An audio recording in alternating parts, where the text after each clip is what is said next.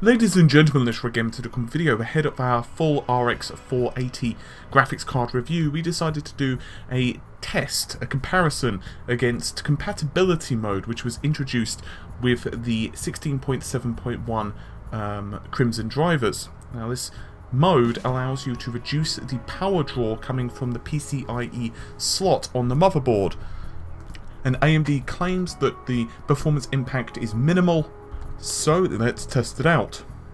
We're using a pretty standard benchmarking rig with i7-4770K, 16GB of memory, the RX 480 Windows 10 for of course DirectX 12 goodness, and as I said the Crimson 16.71 drivers. All overclocking and fan options were set to default, in other words no overclocking, resolution was set to 1080p. And all in-game settings were maxed out aside from anti-aliasing, which was left to FXAA or SMAA or what have you.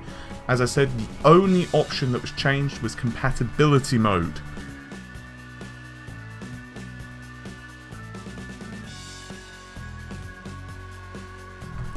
Very early testing of compatibility mode has been very positive.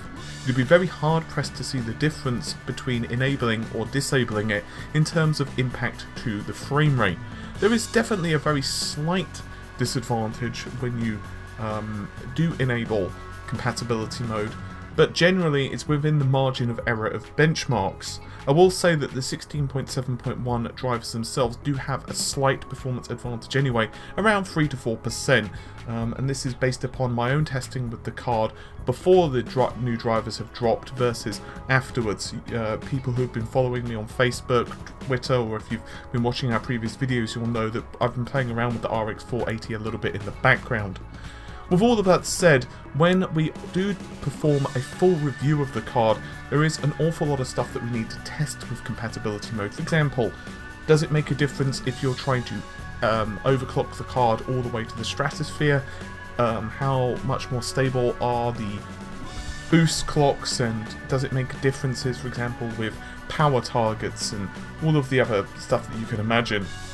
And of course, naturally, we'll add more games into the benchmarking mix to see how things change up. After all, we could not include a massive selection of games in this because it is just a preview, and we've only had a limited amount of time since compatibility mode has dropped.